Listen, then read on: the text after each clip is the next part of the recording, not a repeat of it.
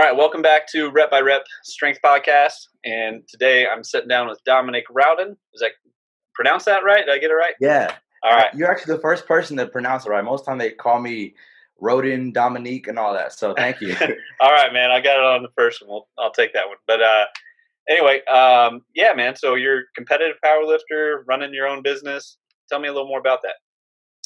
Yeah, so I am a 83 kg powerlifter. I've been doing powerlifting for about 4 years now. So I've competed on the national level. I am a North Carolina state record holder in the USPA Federation, and I'm currently competing in the USAPL, which is the drug tested federation.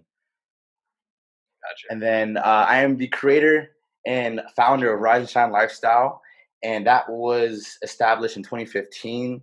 And it's just incredible to see the journey. We have a online coaching business where we take athletes under our wing. We have fitness apparel. We have a YouTube channel. We're just trying to do it all. Mm-hmm. And then I am currently going to school for physical therapy assistant. That's something that I've been kind of doing under the radar for a little bit. Let me see what else. That's all I can really think about right now. All right. Yeah. So yeah, why don't you give people some idea, because I don't think people quite understand when we're talking about competitive powerlifting. Like, would you mind giving us your best numbers? What's it mean to be an 83 kilo guy? Are you walking around at like 95 kilos and then cutting down? Mm-hmm. What's that look like for you? Got you. So pretty much powerlifting is based off three main movements. It's squat, bench, and deadlift. We're tested in competitions for depth and pretty much just our overall strength. My best lifts right now are a 635 pound squat, a 350 pound bench, and about a 620 pound deadlift, all at about 181 pounds. All right. So as an 83 guy. As an 83, okay. And I'm still a junior, so I'm only 23 years old. And Wow. So trying to hang in there with the big dogs. But I think my next meet is November 7th, and I got some big goals. This is like my last meet as a junior, so I'm trying to end it off with a bang and go out there and have fun and put up one of my best totals to date. Okay, so how are you feeling about your taper right now? Taper's feeling really good. I'm currently sitting around like 188 pounds this morning. So this is the lightest I've ever been going into like a competition. Most of the times I'm like weighing about 191. In the off season, I get to like the heaviest I got was 200 pounds. But this time around, I really wanted to stay up on my nutrition and make sure that I didn't get too heavy, so that all the strength that I was getting can carry over to my actual lifts when it comes to the competition day. I got you. So is it a more gradual taper this time with your nutrition since you tweaked some things, or? Oh, for sure. I mean, just been tracking in the off season, not getting too crazy. I think it's pretty easy to like want to go balls to the wall and like eat a whole bunch of calories, get strong, get big, and put on like decent muscle, but you're also putting on a ton of fat as well. And right, when you have to cut down and do, like me personally, I do a water load, so mm-hmm. kind of like it's an old fashioned style. Like a lot of wrestlers do it, but it's pretty common in what we do in powerlifting. Where like I may water load like 10 pounds just to make it to the weight class. Yeah. Holy cow, man! So are you doing like any kind of diuretics to do that final cut, or are you guys allowed to do that at all? We actually are. I think it's more of a preference. With me, the best approach has been like, getting down to about 6 pounds to where I need to be, like over the weight class, and then just doing like a basic water cut. I've done the diuretics, I've done like all type of stuff, and those to me tax my body way too much to where when I need to rehydrate, it's very hard for me to get back to that training weight that I'm used to staying at. Right. I gotcha. So what kind of tweaks did you make from a nutrition standpoint this time around that you're doing differently for this prep? So the biggest thing was just really taking in control of like just being on point with my macros and cutting my carbs a little bit. Like I've learned with my body, like especially in powerlifting, like you need those carbs for energy. Like you need them for those big lifts. But when it came to me, I actually did a lot better on low carbs, higher protein, and moderate fats, which kind of helped sustain my hunger, mm-hmm. which allowed me to like have better training sessions. And then I would always do like a big refeed before my heaviest days, and then I kind of just go on like a maintenance or like carb cycle throughout the week. And those have done my body wonders. Awesome. Okay, so with your refeeds, what do those days look like? Are you mainly under budget on your calories, and then the refeed is a huge surplus? How's that look for you? Yeah, like so I go pretty low throughout the week, especially right now because we're about 4 weeks out. So I'm feeling like pretty flat. And then once I think Friday, because my heaviest days are on Saturday. Once we get to Friday, I try to go like maybe 300 grams of carbs, 350, to really just allow myself to get that, not only that recovery, but just have enough to go to lay over into the next training day. But I don't do anything crazy. Like I don't go like Krispy Kreme or like eat out at like buffets or anything like that. I've done it before, but it's just over time you get to understand your body and what works best, and that like sometimes more is not always the best thing. Right. Because yeah, I've heard some guys that, and I've seen guys who will do that where they will just go balls to the wall and like Yeah, slam a buffet. And some guys it works, they say that salt and that water kind of allows them an advantage. You know what I mean? Like gives them a mechanical yeah, advantage, so to speak. But I've also heard some guys talk about how it makes them feel sluggish and slow, and they're just yeah. lethargic, and it's harder to digest certain foods. But Yeah, man. I think that you hit that right on the nail. Like, to me, when you just like start eating crazily, like pizza, and just get that sugar high, like it doesn't ever do me well. And I think with a lot of like competitive athletes, they take their nutrition seriously, yeah, and they try to make sure that whether it's a training day or whether it's meet day, that like all the variables are the same, and that you're still right, just allowing your body to do what it naturally wants to do, and not changing anything last minute. yeah, I think that's what separates someone from being like advanced to like, a beginner. Is like you start to slowly learn, like, okay, these are the things that I can control, and this is hmm how I respond to it. And just knowing how to work under pressure. yeah, yeah. Because I agree. I think a lot of people make the mistake of trying to change multiple variables all at once, and then Yeah. you're left. Well, what worked, what didn't work, I don't know. Yeah. And I agree with you. I like to control as much as possible, and then only change 1 to 2 variables, and then move on. But Yeah, for sure. Have you competed in powerlifting? no, I've never competed. I do enjoy it, and Yeah. it's a regular backbone of my training program. That's But awesome. no, man, I don't want to go and embarrass myself with you guys. I see some of the numbers you guys are putting up. I'm like, yeah. So Nah, dude. I think you could do it. I always ask everyone to at least give it a try, because the people you meet and the experience you get on the platform is like it's unlike like none other. You're really able to push yourself, and you realize that like this is something that is once in a lifetime. Like the adrenaline and just the competitive aspect of it just really kind of draws you in and keeps you going for yeah, more. yeah, I was probably the first guy that I learned anything from. Was Olympic based, so I learned snatch and clean and jerk, and that was kind of the backbone of my training for a while. Was snatch, clean and jerk, and then squat, deadlift, that kind of thing were viewed as accessories to Yeah. snatch, clean and jerk or whatever. So um, now what my training looks like is powerlifting backbone with snatch, clean and jerk once a week. And Sorry about that. oh, you're good. I didn't hear anything. Um, but yeah, it's basically squat, bench, dead, overhead press. Kind of forms the basis of my background of my training week, and then I'll snatch and clean and jerk once a week. So, Nice. but no, nothing like a formal powerlifting cycle, like I'm sure what you're doing or whatever. So, I respect all variations of lifts, and just like anyone that is going after a specific goal in the gym, like you got my support. Like it's just really cool to see people like push themselves out of their limits, whether it's CrossFit, bodybuilding, powerlifting, any of that right, is just, to me, it takes a different type of mentality, right, and it takes a lot out of you. So to see someone push themselves day in, day out, like, dude, I love it all. So I'm not one of those guys that like powerlifting is the only way, or right. bodybuilding. Like, it's at the end of the day, we're doing something that makes us happy, Yep. and that's the one thing I try to focus on. Yeah, and I think I agree, man. It really needs to be more cohesive, and people need to come together and say, like, look, we're all strength training here. Yeah. We need to support each other. And like yesterday, I was talking to your brother this morning, and yesterday I hopped in on these sled pushes with these guys. Oh my I God. I hate sled pushes, man. Same.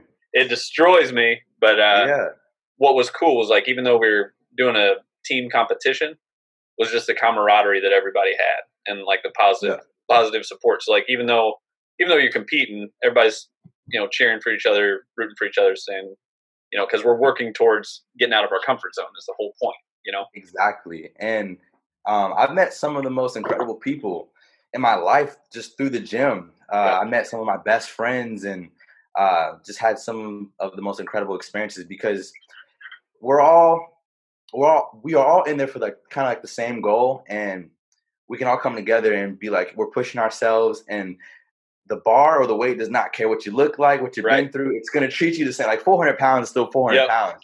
100%. So you can go in there and someone like who lives a whole different life, you guys can come together and just like have something in common and build that relationship. And it's just been really cool. I mean, look, you met my brother who, I'm very close with, and he allowed me to connect with you, which is like, it all goes hand in hand, all because he's doing his fitness thing and you've been doing yours. And it's just really cool how small the world is when you think about it. Yeah. Yeah. And so is that kind of the basis of, why you started RSL and, you're wanting to bring people together? What's the background here? Yeah. So Rise and Shine, funny enough, when I was a little kid, it started with music. So me and my dad did music as a kid growing up. And at 9 years old, unfortunately, he passed away of leukemia. Oh, man. So, and sorry to hear that. Yeah. So, and that was like a huge turning point in my life. Mm-hmm. And what's crazy is like Rise and Shine was going to be his album name. So when I was like a little kid, I was 9 years old, and I kept seeing like his picture, and like that was his little quote before he passed away, and I was like, well, I like that. So before it was just me like living out his legacy, and I wanted to do music and all that stuff. So but then over time, it became more of like a fitness thing because I started, getting more into my own habits and things that I like, and fitness was like a big part of my life. So then it became something I just wanted to put on a shirt, and then from there it just kept growing. And it became deeper whenever I lost my grandmother who raised me on my 19th birthday. That was, again, something that really affected me. And then the biggest part that really changed me was when I lost my biological mother, October 31st in 2017. So like Rise and Shine started from just being like a legacy from my father to my mother, my grandmother, and my father, and just making them proud and trying to show everyone that it's not what happens to you, but it's how you respond, and that we can all come together. Whenever I see someone like wearing the brand, I want them to know that like we're family, and that it's kind of like their badge of honor, saying I went through something that should have taken me out, but I'm here now. And I'm standing, and I'm doing something with that pain and turning it into good. Wow.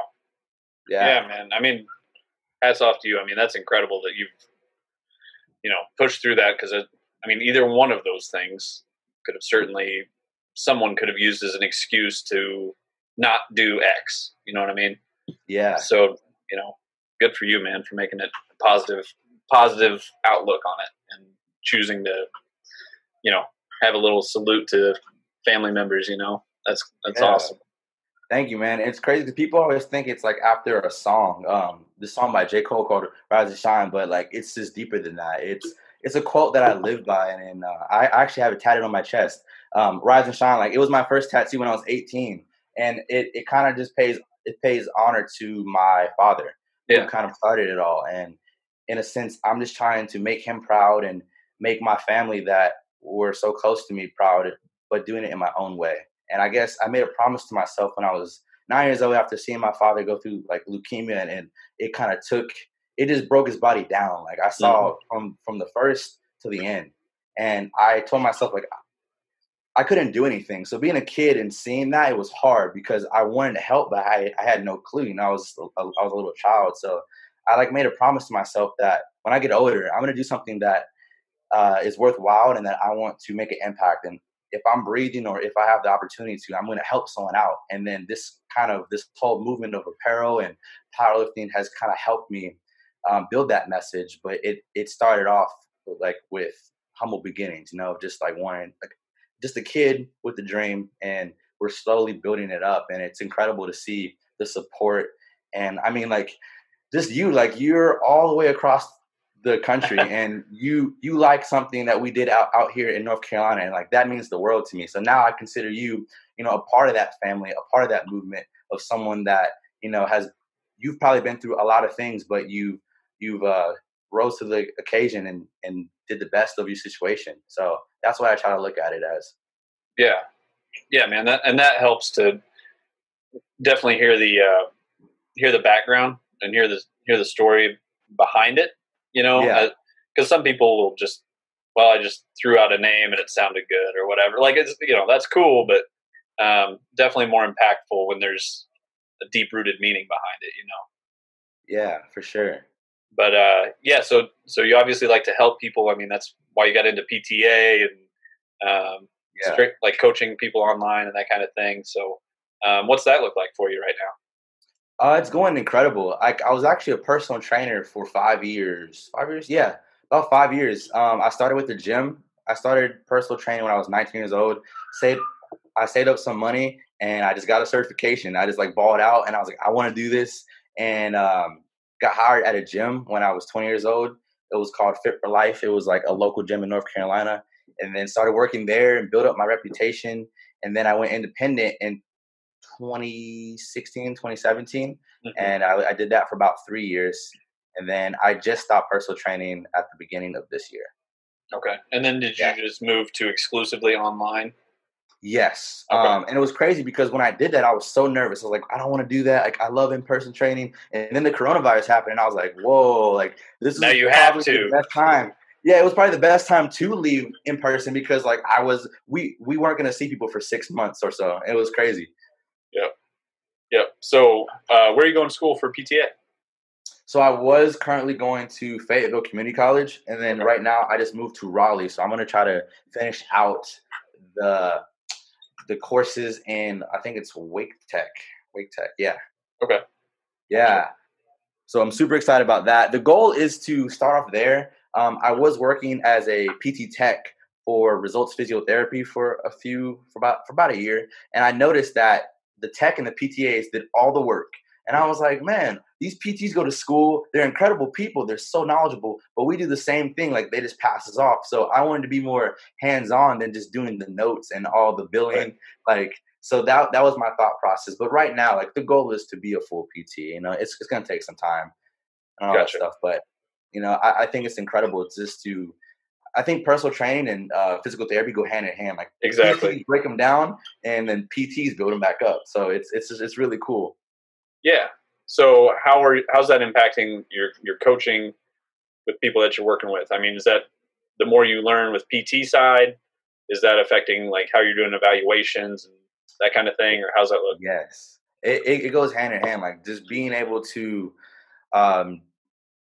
educate myself on more of the physical therapy aspect has helped me become a better trainer because I'm now able to handle injuries and test them on myself and talk about them with clients. It's kind of like making it a one-stop shop. Instead of referring people to someone else, I can do more with them and give them a clear understanding of like I can help you build up and I can also help you with little nagging pains and discomfort that you may get over time with training.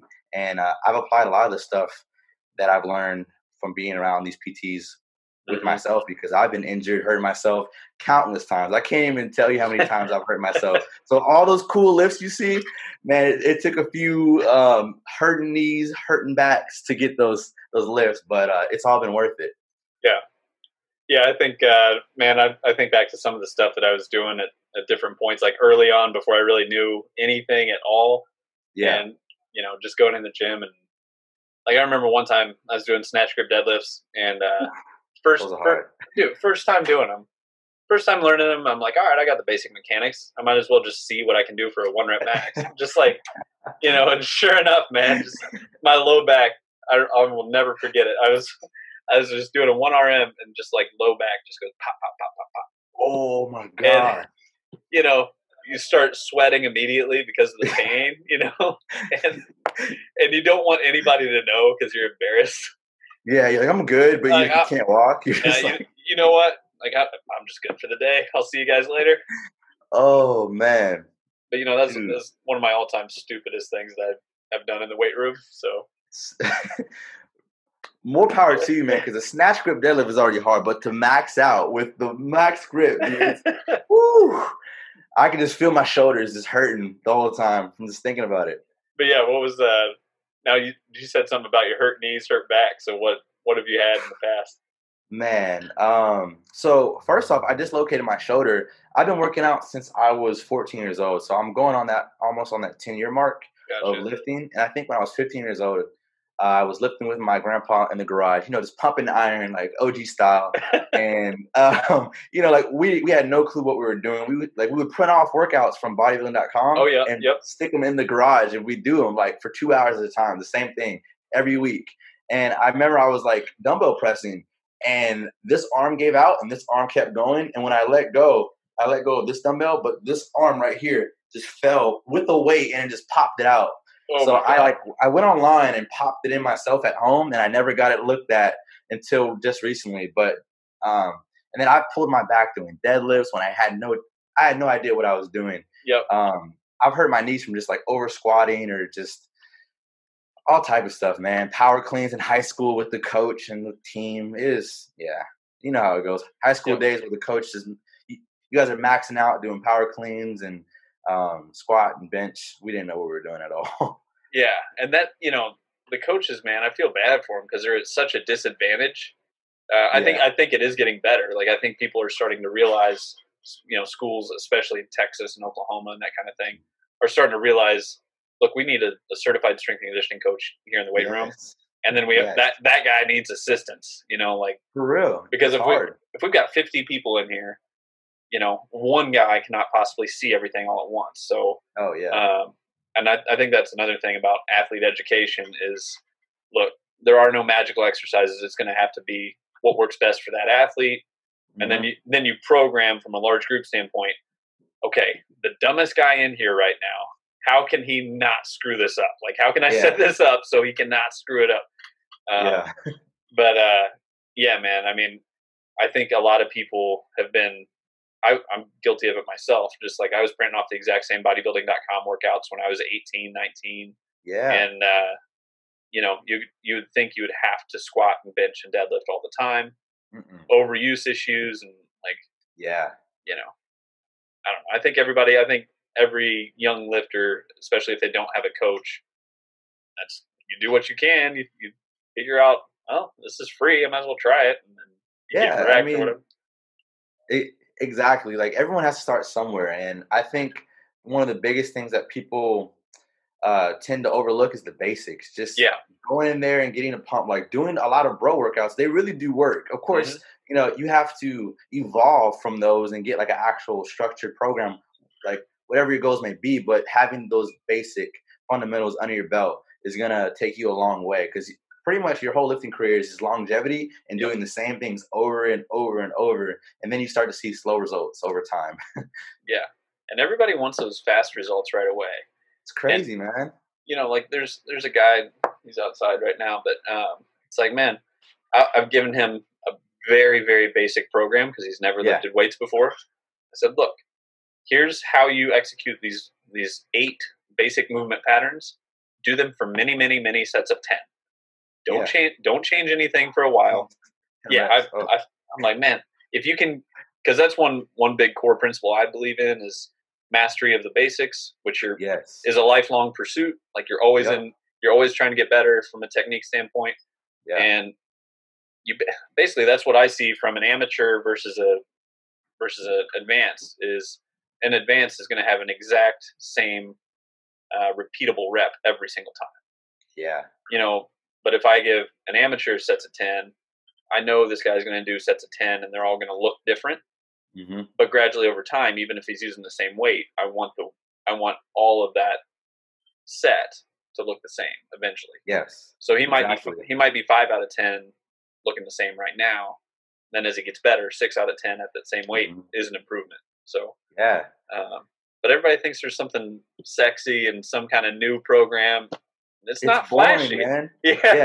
It's really boring. Like there's never going to be enough variations to get you a bigger chest. Like it's really going to just be like learning how to press better or how to activate that muscle or just doing more pressing. If you want to get bigger legs, you got to squat more. Like you have to squat. You have to. It's just the basics. You can't deny them. And you make a really good point of like just taking someone who is still learning and just mastering those those rep ranges and the form. Once you have the form down, everything else starts to slowly come in where you can start getting more fancy with it. But most times people want a pill or they want some type of advice that is like overnight. Yeah. I think people have a hard time understanding delayed gratification. It's so good though. That's something like, I promise you, this is what you need to do. Just stay the course. Don't change other than like simply trying to put a little more weight on the bar. Yeah, exactly. Even 5 pounds, or even if you don't add any weight on the bar, but moving it better, like each rep looking the same, that's progression. Or if you're not getting as fatigued through that same rep range that you did, that's progression. Like, but most people are like, if I'm not maxing out every week, then I'm not getting better. And dude, maxing out or just all that just takes so much on your body. So I always recommend take your time, especially with my athletes. I'm the same way, dude. It's just delayed gratification is the way to go. Yeah. So I mean, for you, like you're up at this elite level for juniors, and you're getting ready to make that leap into, So what's the classification come next for you? So it's juniors and then it's open. Okay. Yeah. So I've competed at Raw Nationals twice, which is like the Super Bowl of powerlifting, and I think last year I got like top 10, which was really hard because the 83 weight class, the 83 kg weight class is the most stacked weight class in all of powerlifting because it's that body weight range where everyone can be at. Like most men are at 181 pounds, and then like I'm 5'7", and that's actually pretty tall for the weight class. Like most of the top guy is like 5'5". And so like I'm actually kind of at a disadvantage right now. So and then like I should be in the 93 kg, which is like 205, I think, something like that. But I'm slowly allowing my body to get up there instead of just like trying to add all this weight on that I'm not really gonna hold. But yeah, once I transition this year, I'll be in the open, and the open is against like 24 and up. I think 24. Once you get to like 40 is when you're considered a master. But it's been a long journey. I started off as a 74, which is a 163-pound guy. To 2 years ago, I got into the 181s, and it was hard because I was so used to like keeping a decent physique. But my strength plateaued. So once I allowed myself to gain that muscle, and I was like young, I was thinking like I want to stay light the whole time, but I was slowly kind of digging myself into a hole. So once I transitioned to the 83s, it changed everything forever. And like I'm just now starting to, I feel like, put on that mature muscle, or that man muscle kind of. I feel like that man muscle. Yeah, I feel like everyone that gets like 25 and 30, like you're just swole. Like you're automatically get swole if you keep doing it. It is interesting though. Like you'll see those guys that just have like a more dense look to them. And I think it is just. I think you're right. I think it comes with the experience and the time, and the tendons and ligaments get a little thicker. Muscle obviously gets a little more dense. At least it has a harder look to it. But yeah. I mean, so with your training, it's obviously changed over the years. And you mentioned fatigue a minute ago. So how frequently are you going like 90% plus on your deadlifts, for example? For my deadlifts, honestly, I haven't pushed my deadlifts at all this whole prep. Like, so the most I deadlifted is 600 pounds. And it was the fast, well, not in total, but in this whole prep of, I think it's been since, August, but it's been 600 pounds. And like, it's the fastest it's ever moved. But I think the biggest movement that fatigues me is squats. Okay.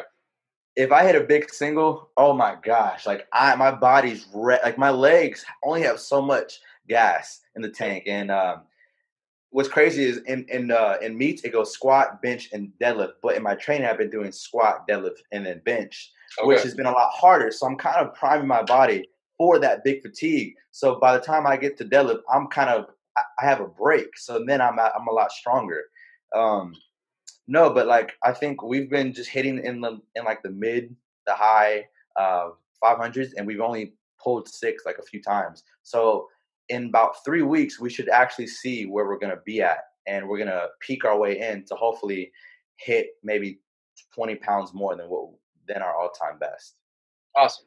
Yeah, and that's why I was kind of asking you that kind of question, because I wanted to hear it directly from you about. My guess was that you hadn't pulled super heavy leading up to the meet, because I think a lot of people are under the misconception of, oh, well, I got to deadlift maximally all the time. No. But what a lot of people make a mistake of is this. Look, you have fatigue that is going to set in. So you have to ask yourself, am I ready to make this trade-off? Is it worth it to push one max single versus where you could do 3 to 4 singles at like 80% and get a little bit more quality, a little bit more volume in that way. So I was just curious how that worked out for you. No, it's worked wonders. I think in the past with other coaches, we've kind of pushed things too quickly, and it caused things to kind of shit the bed towards the end of like meet prep when it's most crucial, because when you go too heavy too quickly, you're setting yourself up for failure. Like you're not going to give your body enough time to recover, and you're not going to hit your peak because you're too fatigued to do anything. Like if you're fatigued on your last month, when that should be like your prime sessions where you're like getting stronger, your body's slowly recovering better, and you're just getting ready for that big day, but you're like tired all the time, and you're missing lifts, you're missing sets. That's when things start to go haywire. And with my new coach, I don't know if you're into like all the powerlifting, but his name is Marcellus Williams. He's called the Swolefessor on IG. Shout out to you, man. He's a great dude, really smart guy.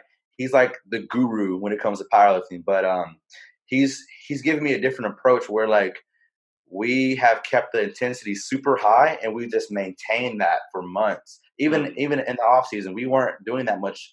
We were doing volume, but it was broken up. Like instead of doing like a 4x10, we'd like do a heavy day, a secondary day, and then like kind of like a throwaway day where like I'll do a heavy squat.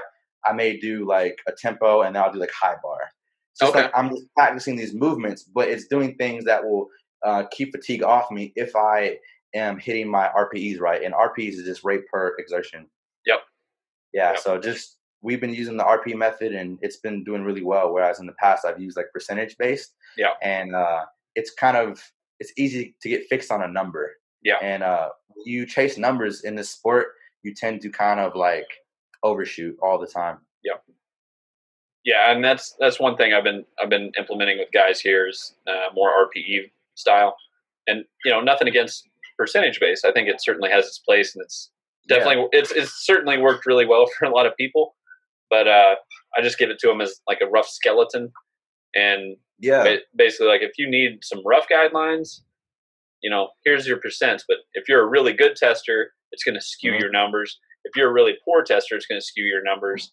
And what if on test day stuff's just not going right? It's much easier to say, hey, how you feeling today? If you're feeling good, like you're obviously experienced enough where you can implement RPE and you're going to get great results from it. But for the beginners, there are those coaches who will shit on RPE for beginners, and they'll say, well, they have no perception of difficulty, which is true. But it's just here. Let's take your 1RM, which is probably an artificial environment anyway, because you're going to have people who are shouting at you, yelling at you, getting you hyped up, which is going to give you a false 10% or 20% buffer, So then that's why you take that 10 or 20% off, depending on training age and whatnot. And then you have a training max for that cycle, But anyway, that's so cool that you use RPEs on your athletes out there, man. Yeah. And with the guys that I work with, I think it takes a little pressure off, because highly, highly competitive type of person that comes through here, So all these guys I know they're glancing over and looking at each other, like who's lifting what. So I've been trying to create a culture here of, look, it doesn't matter what that guy's doing, because you don't know his training history. You don't know his biological age. You don't know his training age. You don't know anything about him. So what I give that guy is going to be much different than what I give you. So, But anyway, that's good, man. It's crazy how competitive we can get. And being competitive isn't a bad thing, but it's bad whenever you let it consume you, and then you start to do things that are out of your character. Yeah. Yeah, I think that's good that you're like not setting the expectations high. You're kind of letting everyone do their own thing and like stay in their lane. Yeah, especially for lifting, because I realize for what these guys do, as much as I hate to say it, lifting is the least important part of their day. Yeah. Like they have more important things going on, and they're competing in every other aspect. And here they just need to focus on quality of movement and executing movement well, and especially being pain free. So anyway, Yeah. I think I got off on a tangent for a second, but No, you're all good, man. but yeah, what about now? Have you ever messed around with any kind of accommodating resistance or anything like that? What is that in particular? Like, So like bands or chains or anything like that? oh yeah. Oh, so to me, I always think of like West Side. I don't know if you Mm-hmm. ever heard of Louis Simmons. Oh yeah, Yeah, I actually got to meet Louis in 2018. Super awesome guy. yeah, He invited us back to his gym whenever we want to go. Me and my friend Jamar Royster and my coach at the time, Mike Vargas.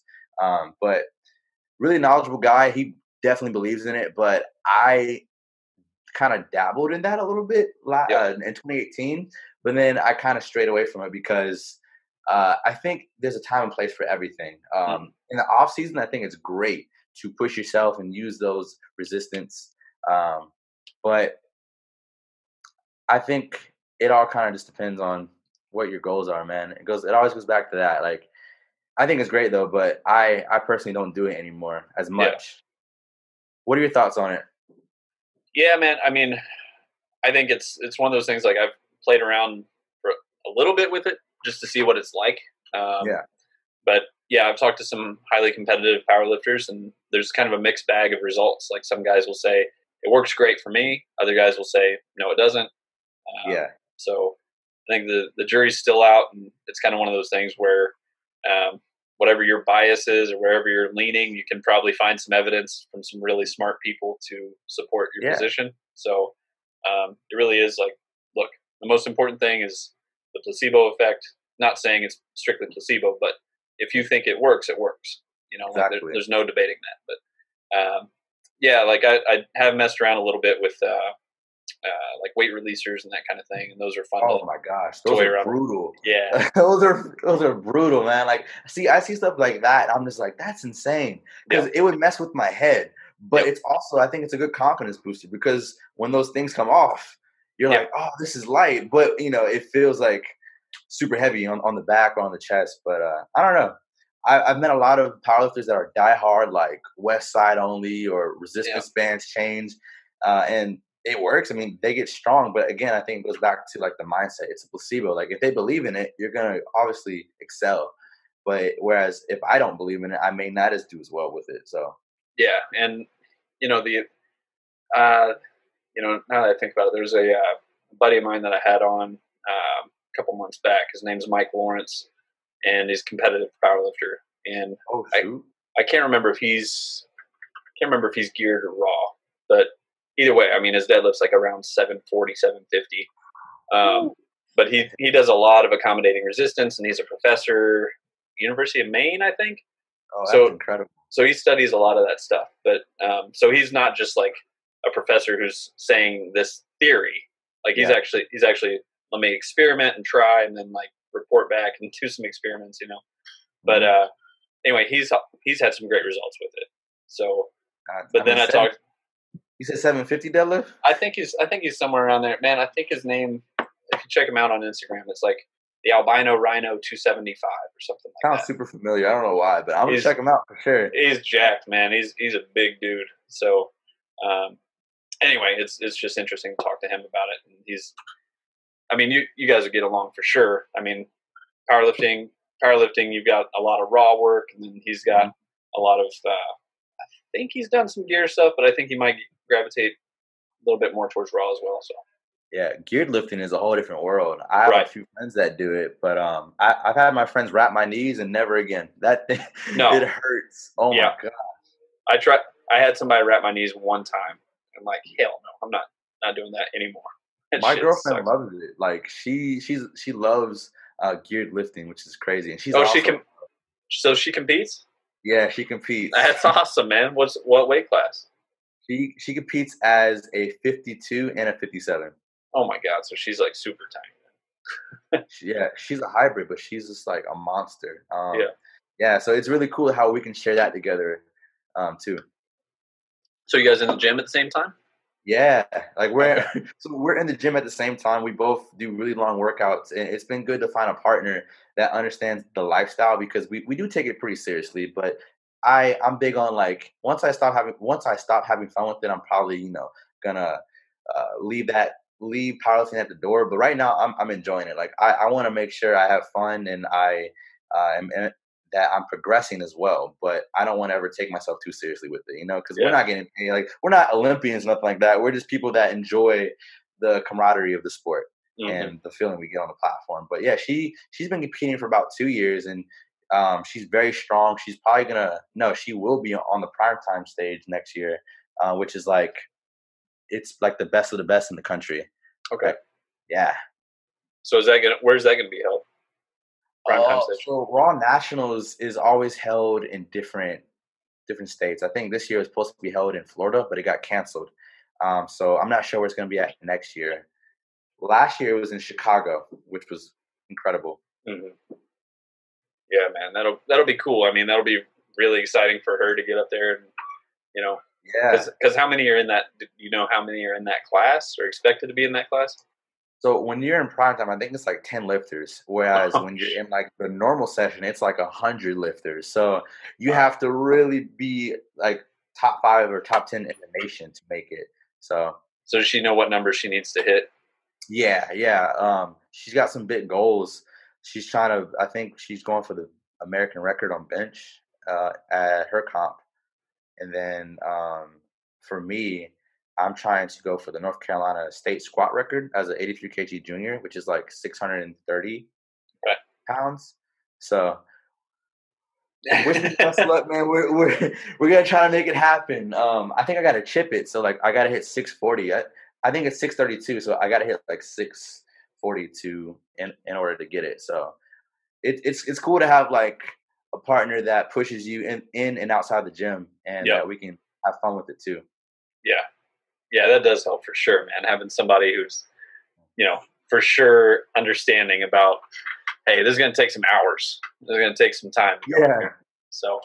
Yeah, but, I mean, she's screaming on the sidelines too. Like she's hitting ammonia and she's doing all this stuff with me. So it's fun to have that in our relationship. Whereas sometimes it's hard to find someone that can understand, especially when you love the gym. Like I think that's the hardest thing. But it's been fun. 2 years strong. All right. Yeah, man. When I first got up here, on my desk there was some ammonia, and I never smelled ammonia before. Oh my god! And I was just like, yeah, I'll just unscrew this and see what it's like. Like, oh my god! All right, that's going back on the shelf over there, man. Holy shit! Just closing it real quick and put it away. Like not smelling that stuff, but I've seen a lot of guys smell that right before they go, and it works. It does something for you. So. Did you put it straight to your nose, like all the way up? No. I just opened it and I kind of held it away, and my eyes were gonna pop out of my head. Yes, but it's great. But man, some ammonia out there is so strong. Like I've had ammonia that was so strong that I've opened the bag and I started crying. Like it was that strong. Like the mail packaging. I was like, whoa. The mailman's like, "What the hell are you having me delivered like, this is illegal. It has to be." Oh man, but well, hey man, I don't want to keep you too long, but anyway, thanks for coming on and chatting with me for a little bit. I appreciate it. No problem, man. Thank you so much for having me. Yeah, I'm honored, and I hope we can do this again sometime. Yeah, why don't you give me? You want people to have your Instagram, email? How do you want people to reach out to you? Yeah, follow me on Instagram at Mr. Rise and Shine. That's on Instagram, and then follow our official apparel page, which is official Rise and Shine Lifestyle. I'm messing up this whole thing, and then on Facebook you can find us at Rise and Shine Lifestyle as well. All right, cool, man. Well, have a good rest of your weekend, and thanks for taking the time today. Thank you so much, man. Have a good one. Yeah, you too.